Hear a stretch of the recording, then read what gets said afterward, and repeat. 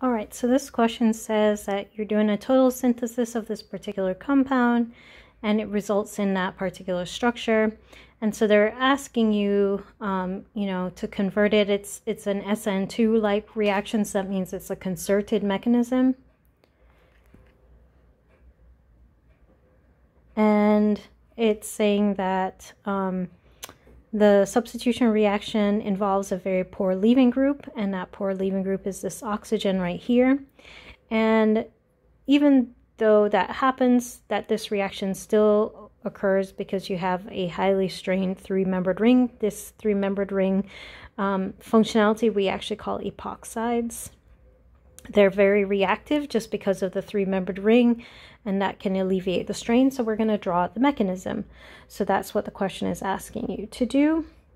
And remember that these things are, because it's a three-membered ring, the structure has to be drawn with the same wedges or dashes.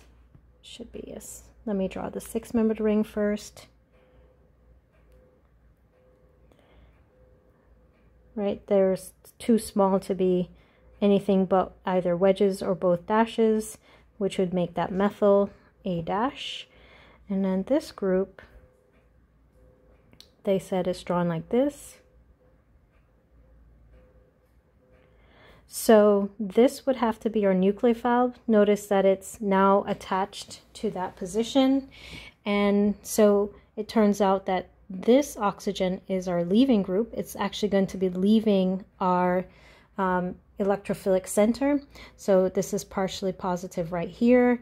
This is our leaving group, the oxygen, and our nucleophile is going to attack. So I'm going to erase the partial positive just for some space. But this is concerted since it's SN2. This comes here, attacks at that carbon, and then opens up that epoxide bond. And I'm going to draw a transition state just so we can see exactly what's happening. So our leaving group is going to leave.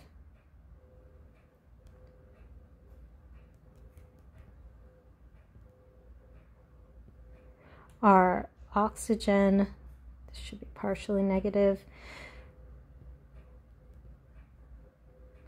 is going to be attacking at this position and opening that up, and that's how we get that product. So it's because it's an SN2-like reaction.